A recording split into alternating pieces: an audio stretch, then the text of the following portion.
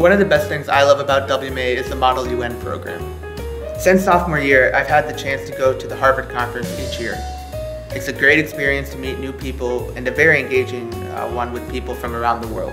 However, I think that the greatest opportunity I received was being able to travel to 3 different countries, something that I would not have done myself outside of WMA for sure.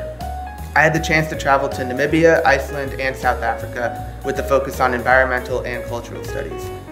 This year I get the chance to travel to France in the spring with a focus on culture, history, and I get to use my language skills that I learned here at the academy as well.